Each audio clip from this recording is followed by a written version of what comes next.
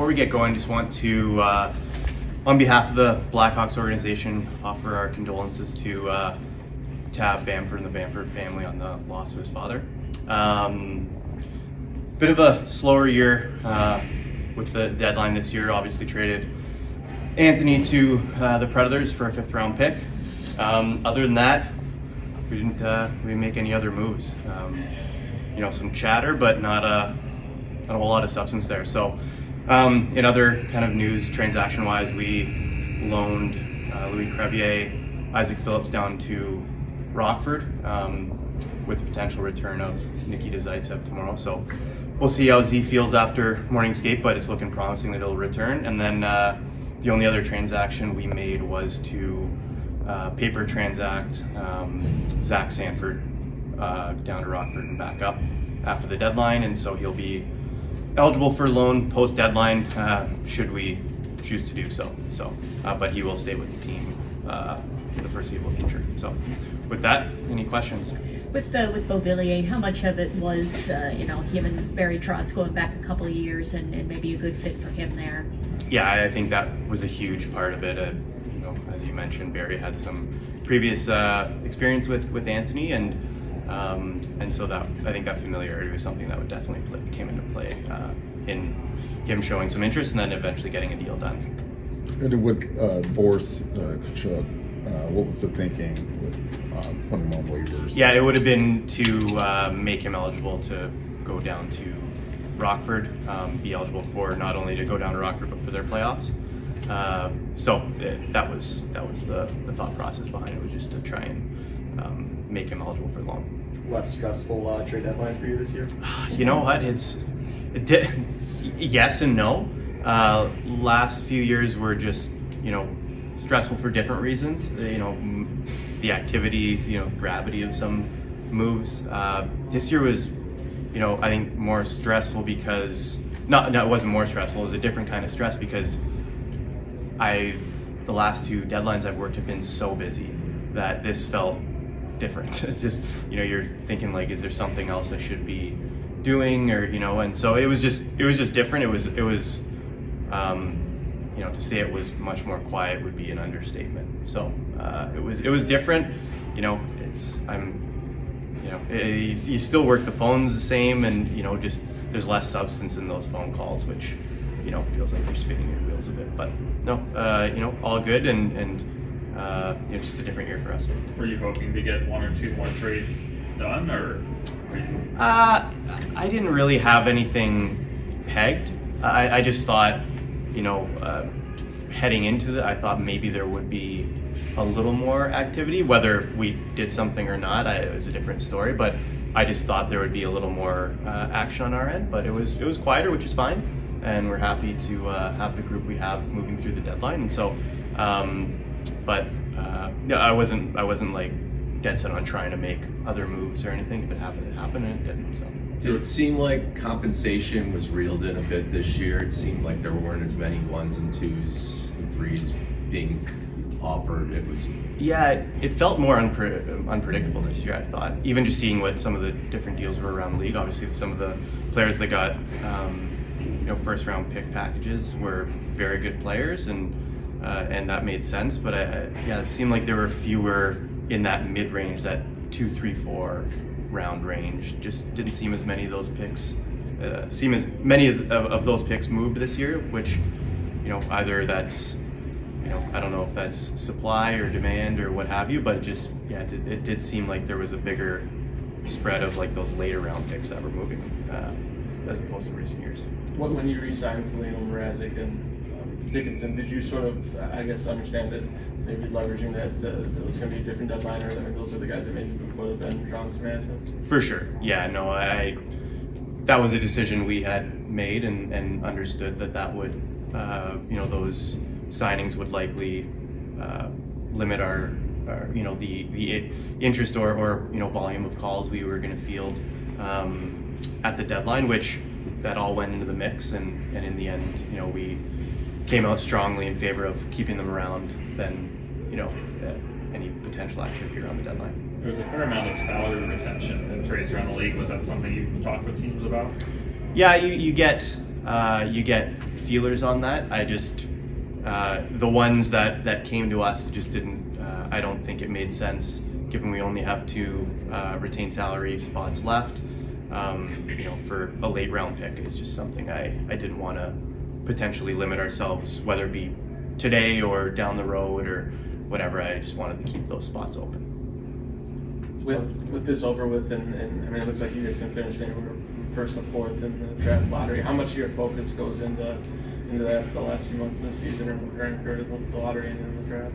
Yeah, definitely. You definitely, you know, that's going to take up a lot of the focus now. That, along with kind of tracking some of the prospects down the stretch and see how they're doing, where we might want to have them play, whether it's to end this year or to, you know, play next year. You know, those kind of conversations are going to really heat up and start to be had. So yeah, between obviously draft prep and then those prospect conversations, that's definitely going to be a shift in focus. You got some collegiate guys you can look at now. You might be going to, I don't know if you're going to Ann Arbor or to... I'm going to go with the team. All right. The plane will probably be late, but yeah, or I'll be late to the plane. But you've got one guy who's a senior, so he'll be done with that whenever they're done. And you've got maybe another guy who's a sophomore who's at Michigan, who may or may not benefit from another year of collegiate hockey. Those are the kind of things that you're...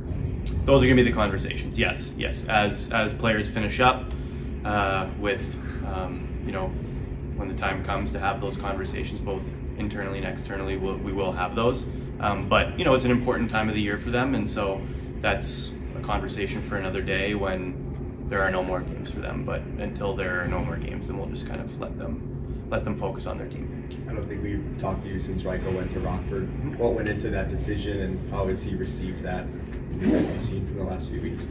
Yeah, I think, well, it was just another way of trying to kickstart, you know, whether it be confidence, whether it be the play, you know, getting more puck touches, more play, you know, just try and get some positive momentum going. You know, it's been a tough year for him, but he responded really well. I've watched one live game and then a bunch of them on video, and you know, I think it's trending the right way, and so I think there's some positive momentum there. So we'll look to carry that on a bit longer, but you know, we'll kind of just keep an eye on him, and when the time's right, we'll make a decision on where he needs to be. I know you've seen Landon Slager a lot over the last few years, but just seeing him this year, anything that benefited him from returning already in for senior season? You know, I think he had a great year offensively, especially goal scoring. Kind of found a little bit of a little extra goal scoring punch, which I think is good for his confidence. But again, being a leader there and getting a lot of time and you know, playing against some pretty good teams in the Big Ten, it's a great experience. But you know, he just continued that style of play, the relentless, high compete style that he's always had, and then add a little bit of offense this year, which was good to see, and good for, you know, his confidence when you know, his season's done, and hopefully we can turn him pro. What do you think of Nazar after, you know, coming back to Michigan from the Olympics and the way he played? Olympics or World Juniors? I mean, so sorry. Geez, I know. I'm getting ahead of myself. I got you. World Juniors. Yeah, sorry. Hopefully Thank Olympics. You. That'd be nice. You know where my head's at. Yeah. Yeah. No. He again. He went to that tournament a lot like the other players too. They came back with a ton of confidence. Maybe it was the win. Maybe it was the role. Whatever, changing little different teammates and different scenery. But came back with a ton of confidence and yeah, just seemed to take his game to another level. And so, you know, just confidence with the puck, you know, carrying it, making plays. I think it all really, you know, stepped up a level once he got back from Sweden overseas. So it was good to see, and he's been playing really well. He played well in the first half, but took it to another level in the second half. They're only freshmen, but Moore and Rinzel too of Minnesota seem to have the same path as he did. Mm-hmm. They're obviously only freshmen. Yeah. So. Yeah, you know, I think with any player, you kind of reevaluate once the season's done. You try and do a little bit of a recap on where they're at.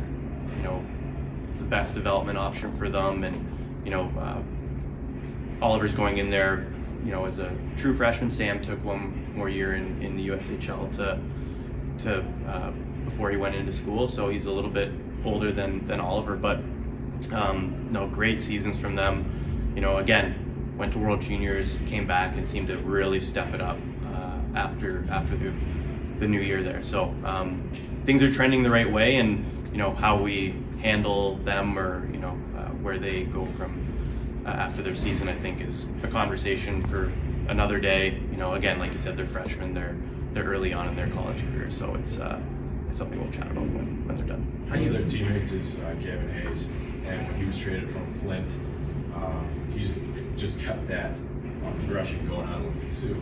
The other thing too is they're positioned better, obviously, in the O. Mm-hmm. Are you looking to see with him not only that continued development, but also how he responds when they have a really good chance in the OHL playoffs? Yeah, for sure. It's great seeing any of your prospects, or you know, whether you're scouting for the draft or you're you know, looking at your own players. It's great to see them in those pressure situations, those higher leverage situations, and you know, certainly playoffs and you know, whether it's World Juniors or playoffs, but in this case, this question, playoffs is you know, that's great to see those players in those environments, and you know, you hope that they rise to the occasion, but even going through it is valuable too, right? It's so it'll be, you know, interesting to see his and their progress through the postseason. They do have a good team, and hopefully they can have a good run. It'll be good for Gavin to go through that after going through a nice situation with Team USA World Juniors. And then Rockford, Ethan Del Mastro and Drew Comesso. What have you liked? You talked a little bit about Del Mastro back in January. He had a game winner the other night. Mm-hmm. You've had to really like to see the progression he's had too, especially playing big minutes. Yeah, definitely. And you know, it's always nice when you can see your players, you know, one, take a step up to another level, as Ethan did this year in the AHL, and then play big minutes and carry that through. And you know, he's obviously AHL All-Star, playing a bunch of different situations, which is really key for the development down there, and something we are able to provide in Rockford, and something that he's grabbed hold of and ran with. And so really happy with how his year's gone. And then with Drew, you know, first year pro as a goalie, playing about 50-50, and you know, that's also not the easiest spot to step into, but he's been really solid, and the team's been playing well, and you know, for young goalies, it's all about experience, just getting those reps, and he's certainly getting that. And again, you mentioned with your previous question about playoffs, hopefully we can get to a point with Rockford where they're in the playoffs and those guys can experience some postseason hockey at the pro ranks. How do you evaluate some of the younger players that may have been up here a little bit longer and more consistently than you had expected because of all the injuries that have happened? Yeah, I think it's case by case, and you sort of just you know, monitor, you know, how they're going with, you know, confidence and you know, things that maybe they weren't executing at the start of the year that maybe they are later on, or things they're still struggling with. You know, it's you know, it's not necessarily about them being up or at a level longer than you want them to be. It's just about, you know, if they're in a situation, how are they handling it?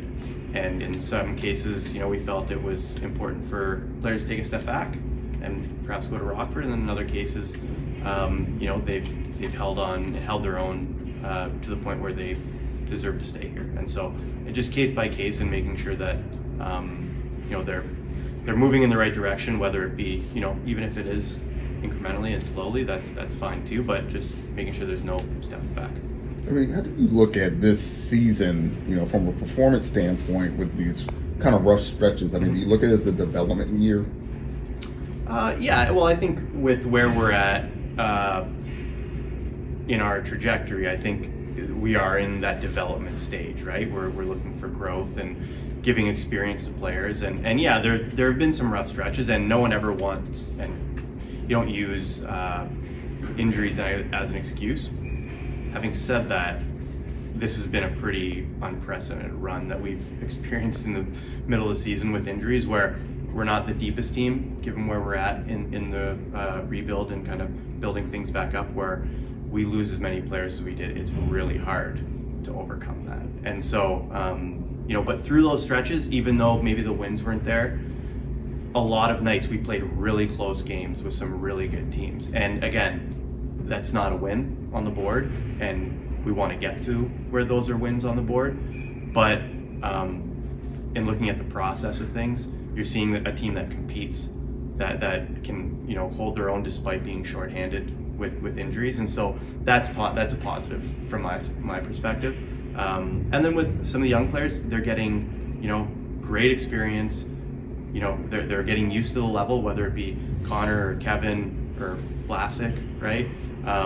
You know, first full year, Alex, you know, had a little bit of a taste last year, but first full year in the NHL, and you're seeing positive progression in those young players, and so that's what it's about. And so, you know, I've been really happy with how the team has responded to some really tough circumstances this year. When you look at free agency this summer, probably at some point you have to take the approach of like adding guys that are going to be long term. Is this that summer, or could that be a summer away where you're not just looking for like minor placeholders, but long term team building pieces? Yeah, I think, you know, you have to get to that point to see who's available first of all. You know, the thing about a lot of these, you know, whether it's free agency or what have you, if you're looking long term, like some pretty good players, normally their teams do everything they can to lock them up, and there's still a considerable amount of time to do that.